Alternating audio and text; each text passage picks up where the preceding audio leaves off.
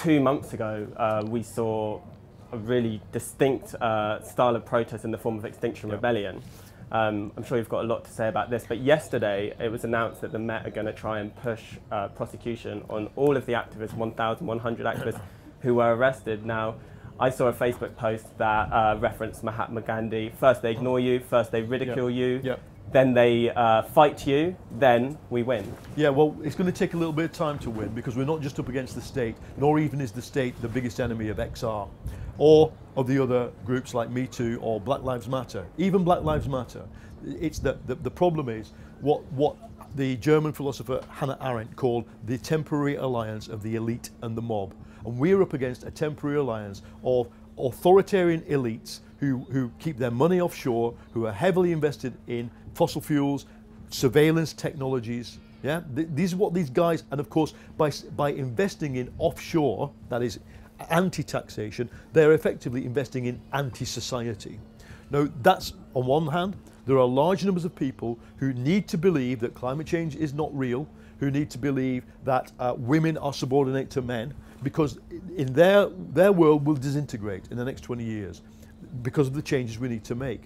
Your generation cannot go back into the box that my grandmother's generation of women had to live in, or gay men, or transgender people, or black people. You can't de-network a society. You can't unliberate a generation, okay? So XR, for me, is the latest iteration of the new kind of protest that is almost the son and daughter of 2011 and the Occupy movement. The Occupy movement imagined a new society, and we assembled the forms of that society on the internet, the networks, and then we took it into physical space in the form of tent camps and square occupations. They didn't last. They were easily repressed. Extinction Rebellion, Me Too, and Black Lives Matter take it to a visceral level, to a granular level. If you think about what BLM is saying, is that the wages of whiteness is that if a policeman arrives on a trouble scene, black people get shot and white people generally don't.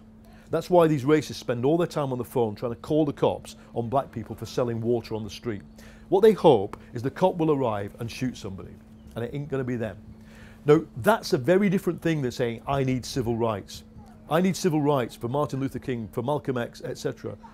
Stokely Carmichael, Angela Davis, was a real thing, but to say, you no longer have the right to shoot me when the cops turn up is a different, more granular thing. It demands changes of human behaviour. Me Too demands a change in human behaviour. I work in the theatre sometimes.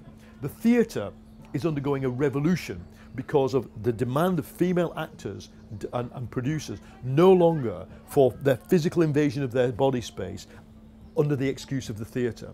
I'm not just talking about directors saying, you know, let's have a drink after work, you know, by the way, you'll get a lovely part in my next film. No, it's about the actual physicality of theatre is changing. There's now a movement that helps people act through whether they have to do a sex scene or a sexual violence scene. Both these things exist in reality and should be portrayed on stage. But now we have movements where we mediate those and we allow people to explore what is happening to them in a much more reflective way than before. So what I'm describing there is the way Me Too is not just transforming kind of the agenda of feminism, it's transforming a real industry. It's also transforming parts of corporate life, not enough. There are now tests and courses, they call them the Weinstein test in corporate life. Can you pass the test? Otherwise you don't become a director of this bank. So the amazing thing is that, going back to XR, that we've got here, what's XR's #1 demand? Tell the truth. We're at a philosophy festival where routinely people question the possibility of truth, but I don't, and I think that's another thing. There are truths, they are provisional, they're scientifically verified, we need to fight for them. And I'm delighted that XR has come out. Of course the state are going to repress it. It's going to be wake-up time when some quite, you know, I'd say, you know, young and therefore inexperienced protesters, my generation of climate protesters, the people I collaborated with and reported on, have been trying to say, look, the cops will come. Soon there will be people arriving in your camps who look unstable.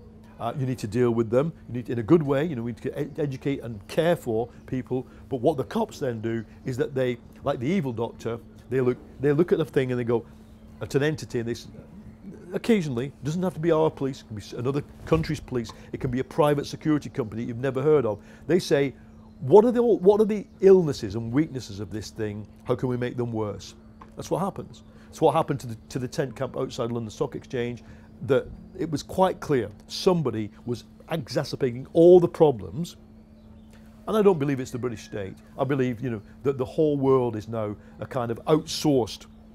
There's a kind of state mischief making that's outsourced to private companies we've never heard of. You saw it around Cambridge Analytica and its parent company. But we can defeat them. We are millions of people. And what is more, they have sons and daughters who don't want to live in a burning planet. So in the end, we can have an argument.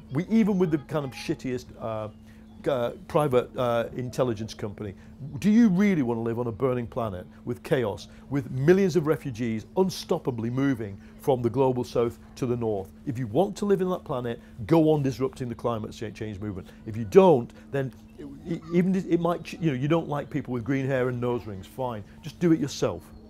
Lobby your Tory MP or your Republican congressperson. Tell them to stop funding climate chaos. For more debates, talks and interviews, subscribe today to the Institute of Art and Ideas at IAI TV.